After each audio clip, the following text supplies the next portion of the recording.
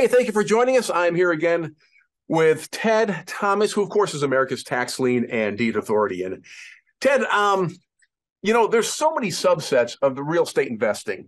And today what I want to do is just let's focus on short sales.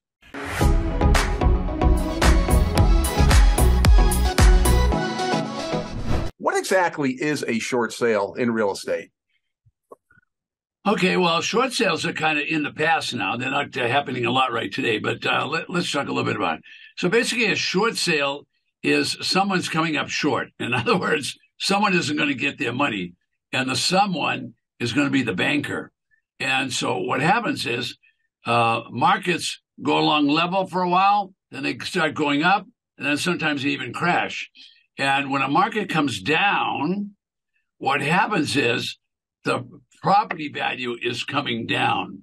However, if you had a mortgage on the property, so think of this hand as the mortgage, all right, and you had a property that's way up here in value, and the mortgage is being paid every month, except the value is slowly deteriorating.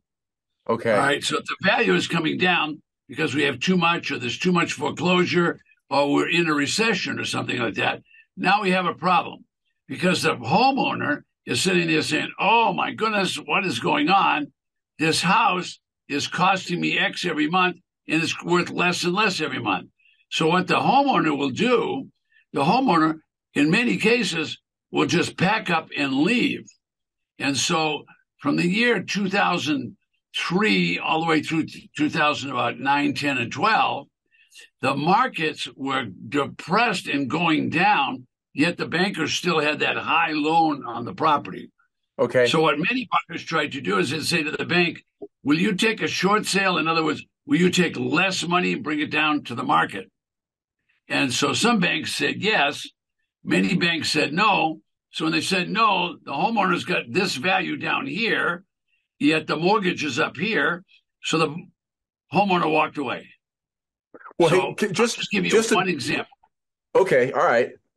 One example would be Orlando, Florida, which is 3 counties. So it's Orange County, Osceola County, and also Seminole County. Each of those counties had 8,000 foreclosures at the same time.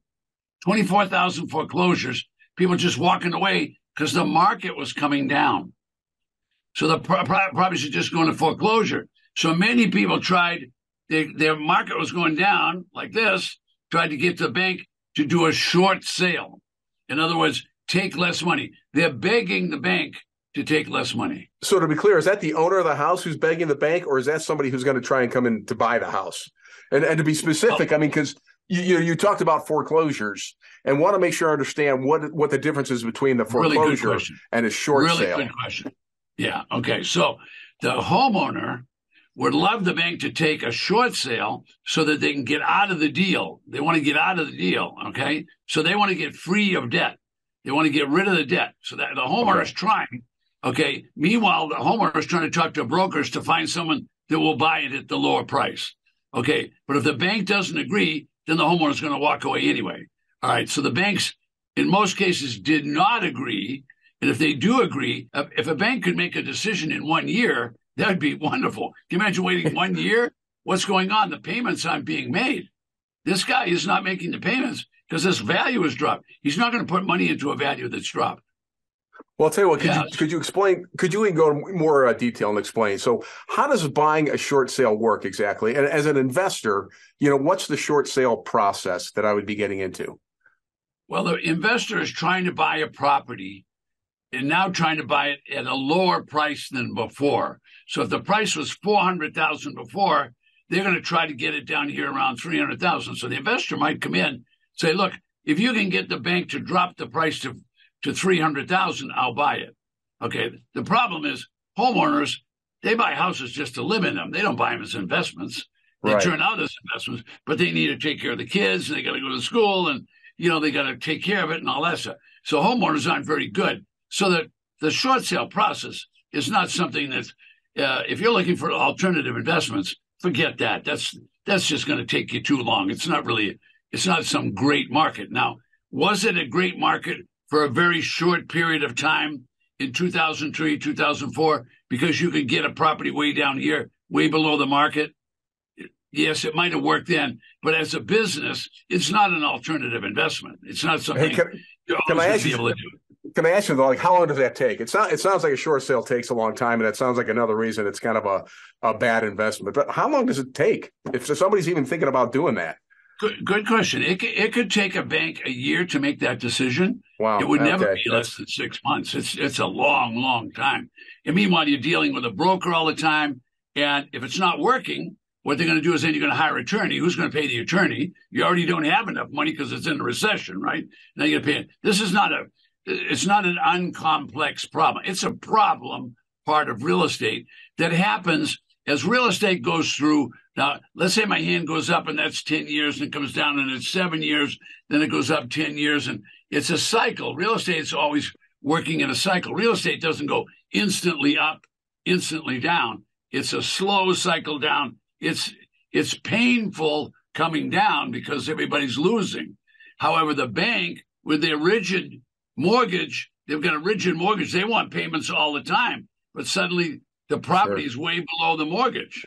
Very difficult situation. It's not a business that you want to look forward to doing. Now, I know because we're doing these things on the internet, and what's happening is thousands of people, thousands every month, think they're going to go out and make money on a short sale. Listen, I'm going to tell you, the banks are taking an absolute bath. Okay, so that's why the banks fail. If the bank fails, now who's going to lend it? Where are you going to get the money from? Well, and as an investor, Ted, I have to get now I'm understanding even more probably why you prefer buying a tax deed property over short sale homes. Well, now I've got certainty in everything. Okay, there is no certainty in a short sale because the attorney doesn't know that that's going to happen. You don't know it's going to happen. The investor doesn't know it's going to happen. And the bank is making all the decision. What if the bank has its hands tied and said, no, we can't do anything? Then the people are just going to walk away. Then it's going to go through the foreclosure. Whereas if I go to a tax auction, there's 3,000 properties that are going to have these tax auctions. That means there's 5,000 auctions.